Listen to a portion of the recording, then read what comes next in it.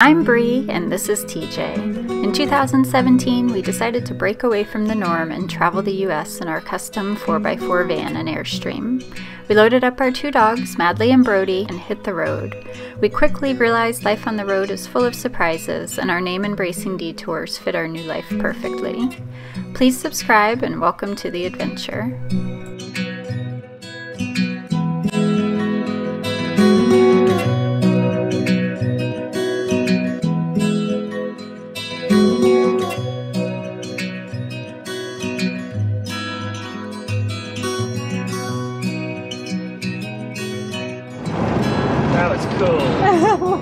What was that? It was a propeller, one part of the propeller for a window. Oh, here's another one.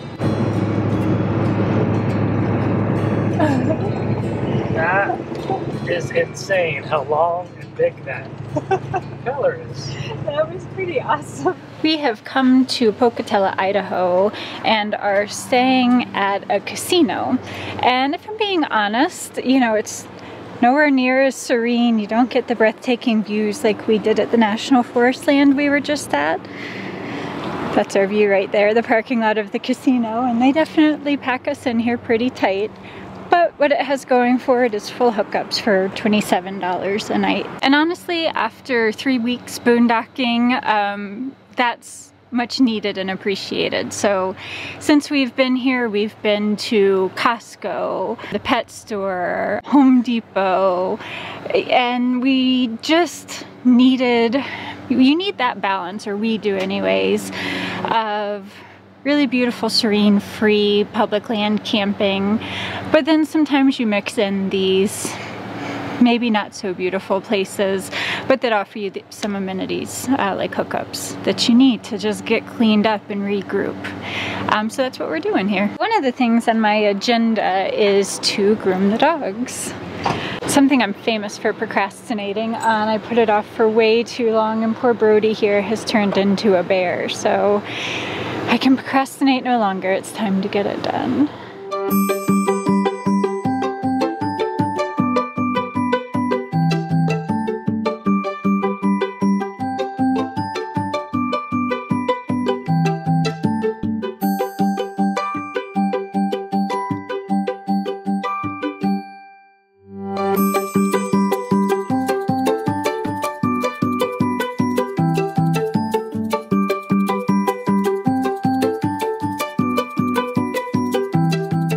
Tell him how handsome he is. Hey, look at you, buddy. Oh, that's so good.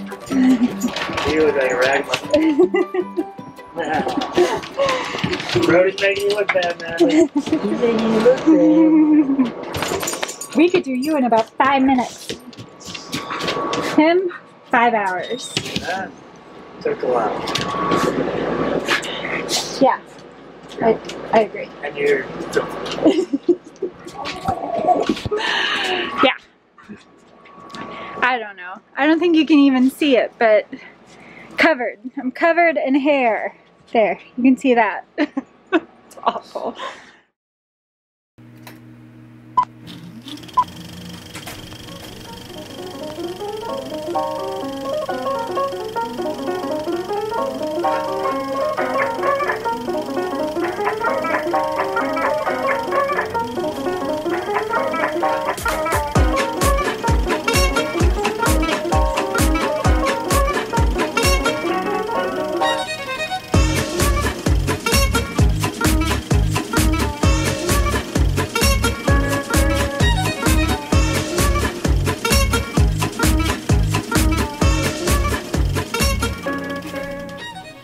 My second time filming this because I forgot to turn the mic on the first time. Early mornings are not good for me. But we are headed out of Pocatello this morning. We got almost everything on our list done, minus... Almost, except for washing the rig. Yeah, we really wanted to wash the van and Airstream, but we just ran out of time. But moving on into Colorado. Yay, I'm excited! We haven't been to Colorado since our first year. Long time. It has. I'm excited to get back.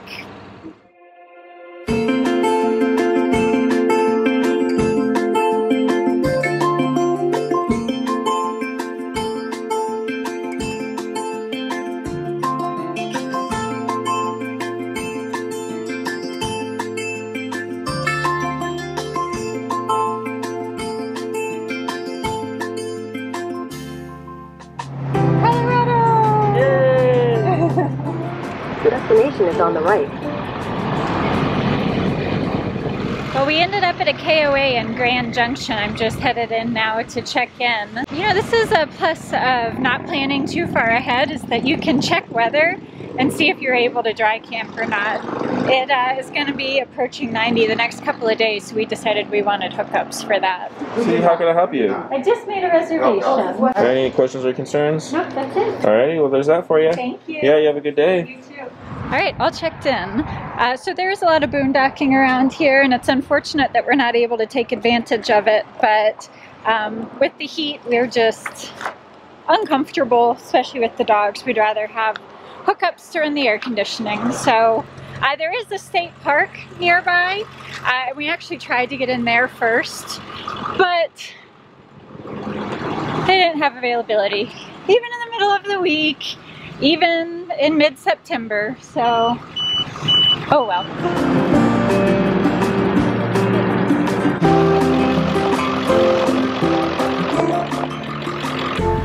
Level.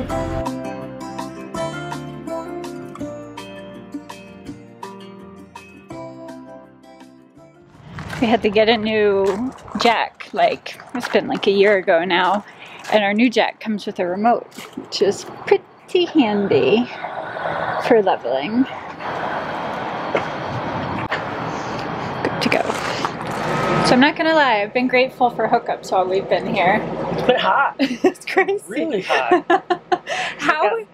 Well, we say hot, but it probably got to 90 today, maybe. Well, I mean, I feel like that's pretty hot for Colorado in September. Mid-September. It's September 15th today. That's going to be great in the mountains. Yeah, fingers crossed it holds out and we don't freeze our butts off when we get up at elevation. Yeah, we're still at pretty low elevation here, I think 4,500 feet. So yeah. We're going up to 11,000.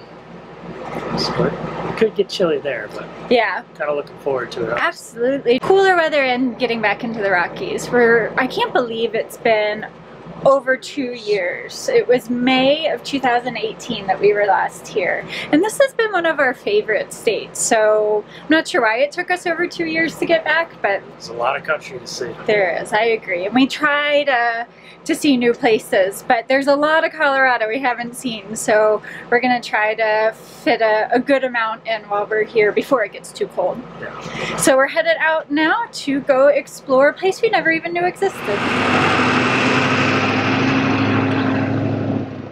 So this is the map of Colorado National Monument. We're entering through the east entrance in Grand Junction and doing the 23-mile scenic drive to the west entrance in Fruita.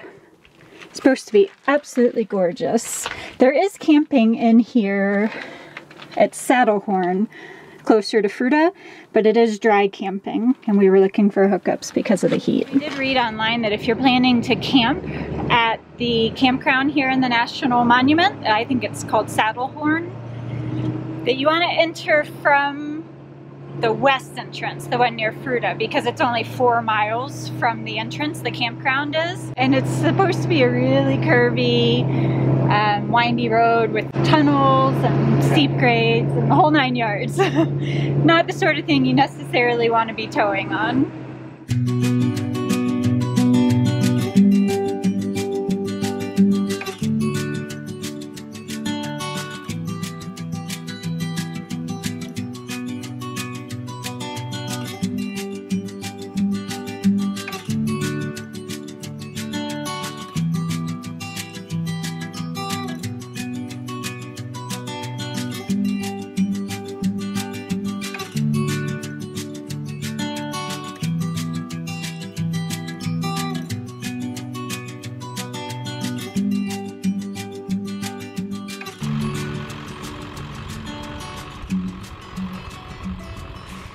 We've stopped at one of the lookout points here, and so far we're probably not even 5 miles into this drive, but so far it's pretty awesome. Yeah, it reminds me a lot of Canyonlands or Bryce Canyon, that kind of place. It looks less like what you'd think of Colorado, right, and more of what you think of Utah. Exactly. Yeah. Which makes sense because we're very, very close to Utah here, and very close to Arches and Canyonlands and those areas. Yeah. But so far, pretty cool.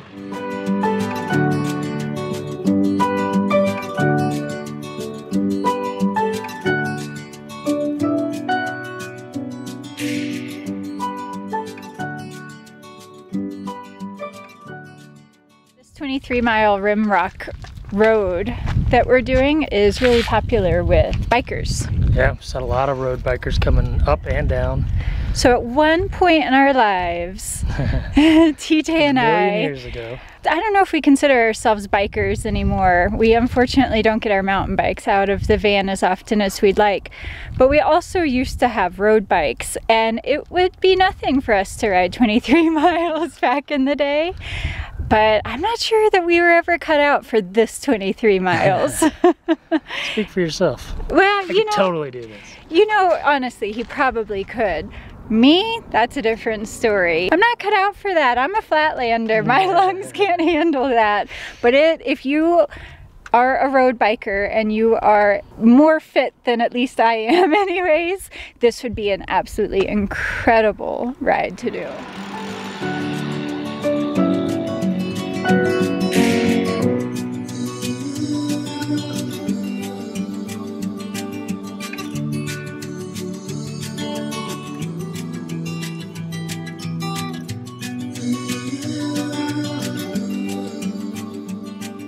This is spectacular.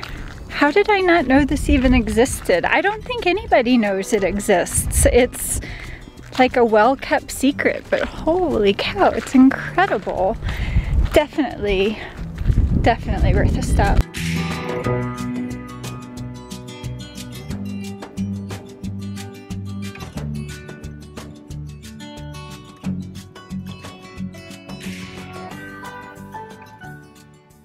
Well, that was Colorado National Monument. 2 thumbs up. I'll help you. Thank you. Surprisingly, when we researched things to do in Grand Junction, when we knew that we were going to be spending a night or 2 here, this didn't come up as one of the things to do in Grand Junction. No, we were just looking at the map and trying to choose our route through Colorado. Saw Colorado National Monument. We're like, hey, we gotta go there. Absolutely, yeah. But our normal, you know, Yelp and TripAdvisor, our normal channels that we use for finding things to do, none of them even mentioned this place, which is really surprising to me. It is. So if you find yourself coming through the area, definitely put the monument, as it's known to locals, on your list. We're moving to Montrose and Black Canyon of the Gunnison today, which is at about 8,000 feet in elevation, and we're currently at about 4,500 feet in elevation. So we'll be basically doubling our elevation, not basically, but almost doubling our elevation. Honestly, we didn't mention it yesterday, but I think that's probably a big reason why it's taken us so long to get back into Colorado, is because of the grades. But we're gonna suck it up and get it done this time. You ready to go? Well, I'd love to go, but there's nowhere for me to put my feet. Every time we get in the van, this has to happen. Every time I get in the van, I have nowhere to put my feet. Well, in about 2 seconds, you're gonna get out and dump the garbage, and you'll have plenty of room for your feet. Oh, yay. As always, a big thank you to our patrons whose support help make these videos possible. If you'd like to help support the production of our videos, please head over to patreon.com/embracingdetours. Thanks for watching, and we'll see you next week.